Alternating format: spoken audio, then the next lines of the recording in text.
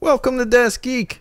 Today I'm going to give you something that will allow you to put another feather in your geek cap. Once you master this, you certainly have some bragging rights. It's not too difficult at all, and you're going to have a ton of fun with it. I promise you. This is called IRC, or Internet Relay Chat, and it's a real simple concept. It's basically a big room based on certain channels and servers that you join that have subject matters like anime, Linux, administration, programming, Star Wars, Star Trek, TV shows, movies, whatever you can think of. They probably have a channel for that subject matter and allows you to go in there and socialize with others, ask questions. Really, IRC's been around, like I said, since the 80s, and it's been heavily supported by the Linux community through all the dips and gains. And when it started out, it was huge, and then it kind of died down a little bit, and now it's on a resurgence. But the Linux community's kept it together this whole time, and it's really that go-to source when you need information on administration or real complex questions. But even there's a ton of channels for beginners, and everyone in the community is very, very welcoming, just like the Linux community forums and everywhere else you go, where everybody just wants you to get into that world and explore it because they know you're going to love it when you're in there. So Internet Relay Chat, really simple concept to get in there and socializing and making friends, but it has this big advantage right now. That's why it's on a resurgence, unlike Facebook and Google Plus and Twitter, which is probably going to be bought by Google soon. All these social metadata grabbing, they're running social experiments to see if certain ads make you happy or sad. They're throwing ads at you. They're collecting all your personal information.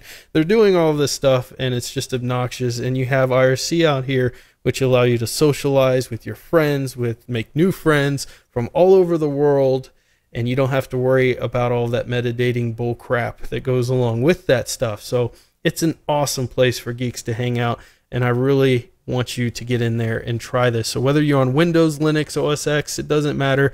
There is a client out there for you. Now, if you're on Windows, my recommended client is HexChat, but there are plenty other clients. So you can go out there and search and find the ones that you like. If you're on Linux, I like HexChat as well. On OS X, I actually prefer a program called Lime over HexChat, because HexChat doesn't officially support OS X, although there's some homebrew items and things like that out there. So we're going to start from the beginning here. And I'm just going to show you real quick how simple it is to get this set up. All right, so we're going to accept that license. And next. This is this super complex IRC chat.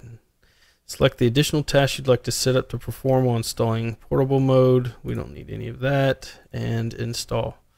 So install is just like any other program, so you do need a client. You can do this on your phone as well. If you have an Android phone or an iOS phone, you can download a client that will allow you to get into IRC chat. So let's go ahead and run HexChat. And here we go. So you've got a nickname, and this is what you're going to be known as in the servers. And then you've got a couple choices here. And the reason why you have a couple choices is because somebody may already have that name. So you can be DASGeek1, DASGeek2, DASGeek3.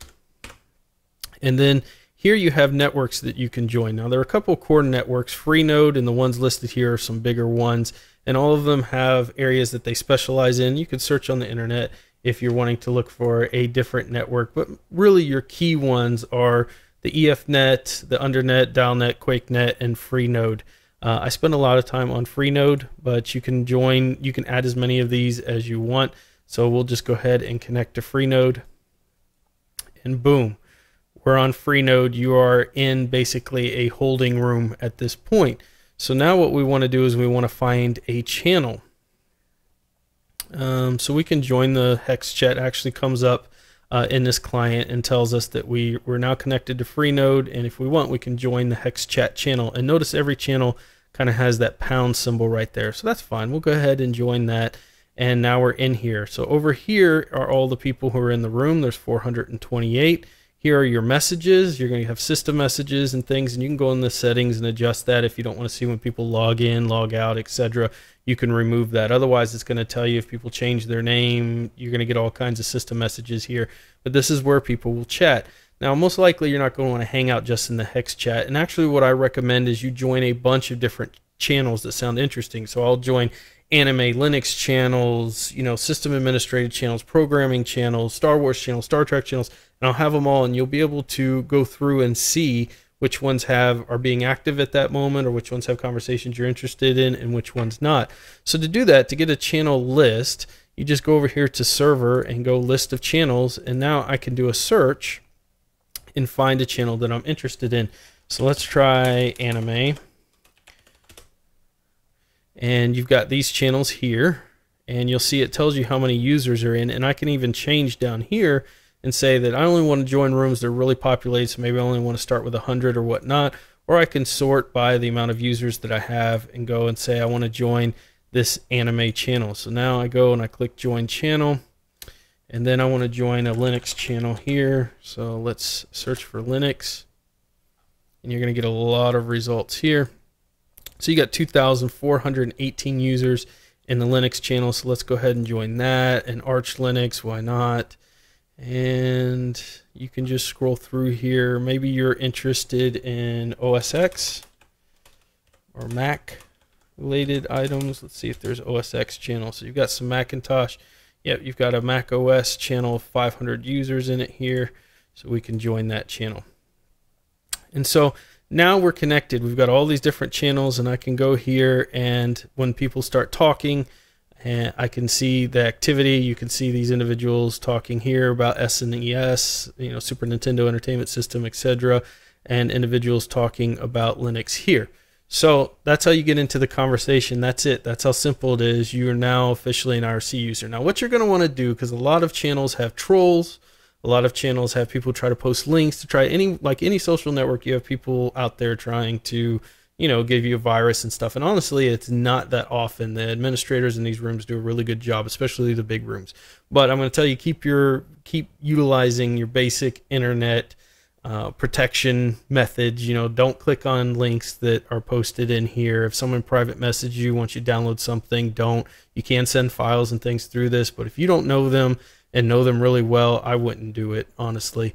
I think that would be a really bad idea and get you in trouble quick. I've not ever had to download a file or anything. If I see a URL or something I'm interested in, I'll take the last string, like a YouTube video of their URL, and I'll type it in myself and go to YouTube to make sure it's legitimate.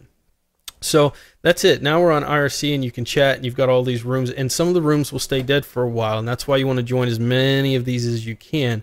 On my computers where I have, and on my phone active, I mean, I have just lists and lists and lists of channels that I connect to at once, and that makes it more of a like a Reddit experience where you're just lost in it for a long time. So the other thing that you're going to want to do is probably set up a name for yourself. So while now you saw the nicknames and it's going to load you in there, a lot of times you'll go into a channel and you'll get banned right away because you don't have a registered name, and they're doing that to keep the trolls out. So it's not a big deal. So what you want to do first is you can type in /nick and then your name. So this is talking, when you do that slash, you're talking to the server, and it will change my nickname to what I put there, which was DASGeek. So you would put whatever you want here. Once you do that, then you're going to want to register that name, and to do that, you're going to just use this path here. And I'm going to put all this in the links down below. So you're going to type in here /message nickserv, so you're talking to the server, register.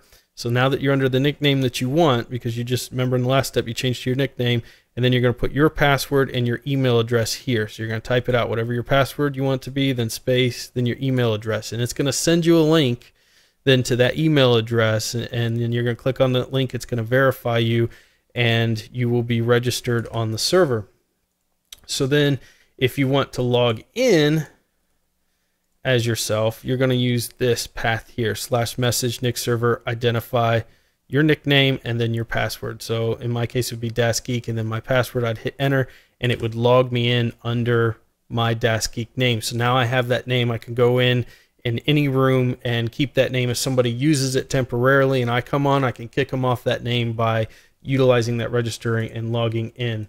Additionally, you can start your own channels. Let's say there's a channel that you don't like here, so we can start our own channel. So I can, generally, if you start your own channel, you're going to use a --. So let's make a DASGeek channel here. So /join DASGeek channel. So boom, I'm in it now. So it's set that mode, and we're going to register this channel.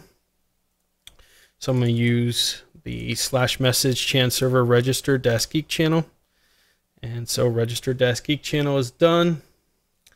And now this channel, this DASGeek channel, is mine. I'm the OP, original poster, and anytime I want to rejoin this, I can just use this command here and /message ChanServer. I'm the OP DASGeek channel. It knows that, and it'll give that back to me as long as I'm logged in under DASGeek. So now you can come in here and you can join #DASGeek channel, and we can chat.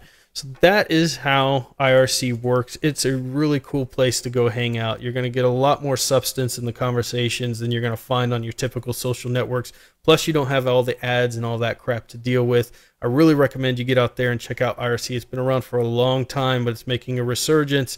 It's very, very cool. I hope you've enjoyed this video. Give me a thumbs up if you like it. Let me know what channels you join, what servers you join, and that way we can link up and maybe chat. And just to show you something real quick I threw together, this is kind of just a simple diagram. This is how IRC works. Your computer, you have a client like HexChat and Lime we talked about. It sends your message to one of these servers like EFNet, Undernet, Dalnet, Freenode, which is the one we were on. But you can join any of these servers, and then they have channels that you join. When you send a message through, it's just echoing that. So it gives you the impression you're all in the same room, but really it's just taking that message you sent from the client to the server, and the server is just repeating that into the room. So it's pretty awesome technology. Very, very simple, but very, very effective for social interactions and getting answers to a lot of your questions. So again, thumbs up if you love the video. Until next time, get out there and fill your brains.